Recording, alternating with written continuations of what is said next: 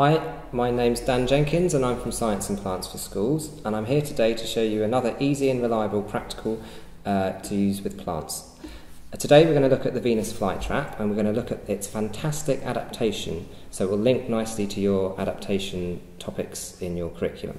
The Venus flytrap has got a particularly extreme adaptation where it's modified its leaf into these traps which close and trap flies. The investigation is all about working out if these plants can count and how they sense the flies in the trap.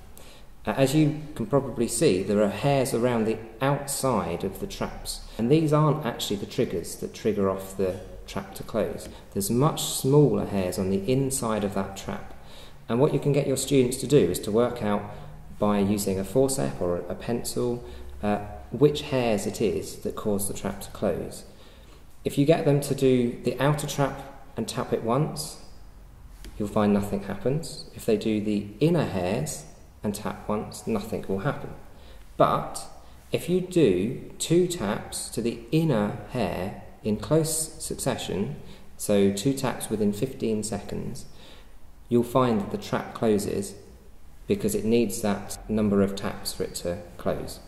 Venus flytraps are easily available from garden centres and DIY shops, and they're quite cheap now.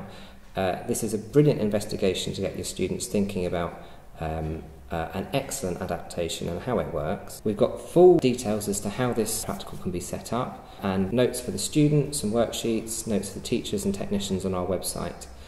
saps.org.uk. We've got loads of other ideas, so go have a look.